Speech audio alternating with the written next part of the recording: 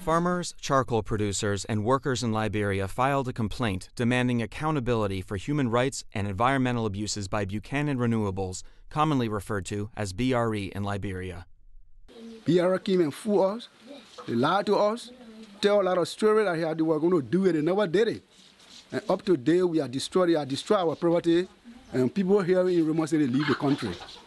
The United States government, through OPIC, the Overseas Private Investment Corporation, approved $217 million in financing to Buchanan Renewables for its biomass projects, which promised permanent jobs, green energy, poverty alleviation, and economic development. Instead, the projects delivered livelihood destruction, severe worker injuries, harm to indigenous people, water contamination, forest degradation, and sexual abuse. So this community now is very vulnerable. We are asking the international community to actually give us assistance. They came, they said that they wanted to cut down the tree and do replanting. After they replanted, they told us that they will clean the farm until the farm become mature. It was productive before when the trees were there. And the farm has gone way back. All the rubber they planted, they all died. No maintaining, nothing on the come. As a result of OPIC's investment, many farmers are currently struggling to feed their families, are having to take their children out of school, and no longer have access to safe drinking water. Since BIA damaged the farm with catching problem, the children said to go to school, it's not easy. And that one of them going to school, the other one is not going because of no money. Buchanan Renewables brought a chip here. When you rain, they check the mill water, get on our drinking water now, the drinking water stock. We don't have no water in the community at all. We start experiencing, everybody started getting sick. We told some of the child to the hospital. The people said about, they looked at the water you're drinking, the water not correct. And 2 persons died from all.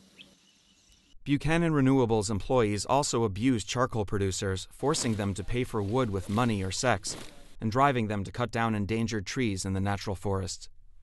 When BRE came, our life began to get tough. They stake the promise that they were going to be giving all the small stake.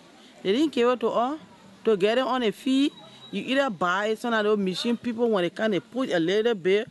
They say bring $500, bring $1,500, bring $2,000. If you don't have it, some of they bury it, or some of they give it to their girlfriend. If you don't love it today.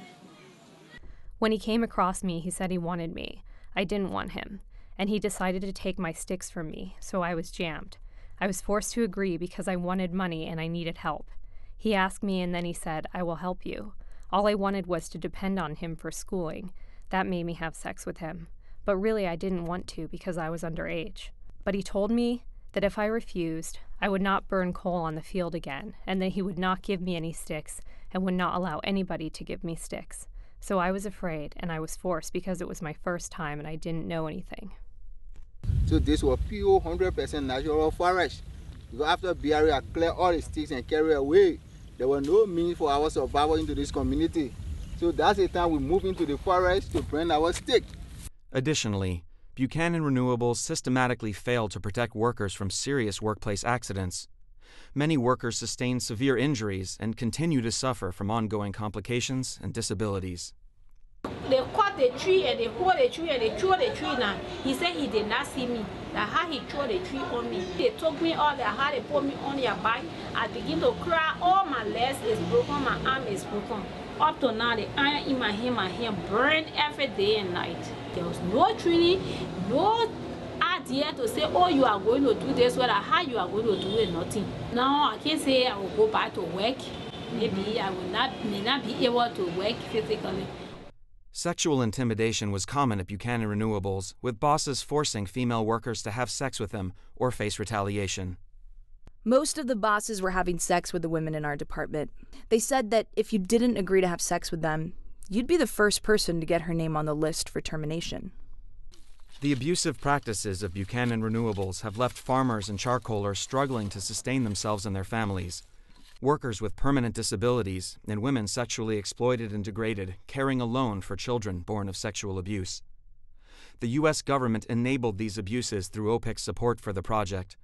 Affected communities demand that the responsible parties be held accountable for these devastating impacts.